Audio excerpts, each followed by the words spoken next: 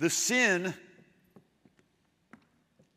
is accepting the lies about you that the devil has painted in your mind. Loser, failure, you never amount to anything, you're stupid, you're not as smart as them, you're this or that, you'll never amount, you're just foolish, you're broken and you'll never recover.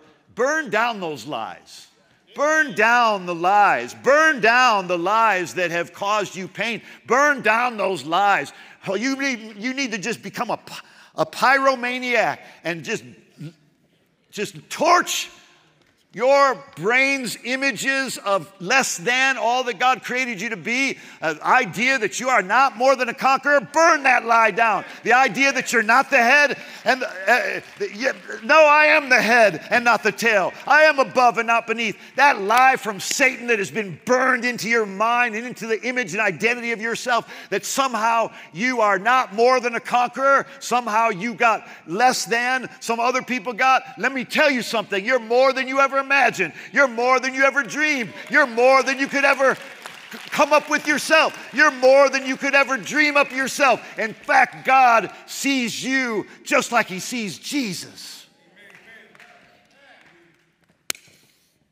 You got to burn those lies down. You'll always be broken. You'll always be addicted. We got to stop introducing ourselves as always anything. Well, you know what we need to be? Always open for the transformation of God in our lives. If we're going to be anything always, let's always be open. If we're going to be anything always, let's always be humble. If we're going to be anything always, let's always be grateful. If we're going to be anything always, let's always know who we are in Christ. If we're going to be anything always, let us always know that we're above and not beneath, that we're seated with Christ in heavenly places, that we are kings and priests in Christ, that He who began a good work in you is going to finish it until the day of Christ Jesus. Let us now no longer bow to the false images.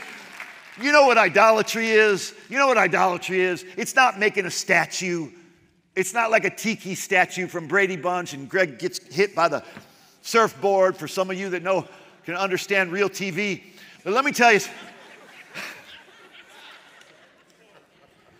idolatry is not some statue that we make and worship and bow down. Idolatry is you embracing an image of God that is less than who He actually really is. And idolatry is you embracing an image of yourself as less than God says you are.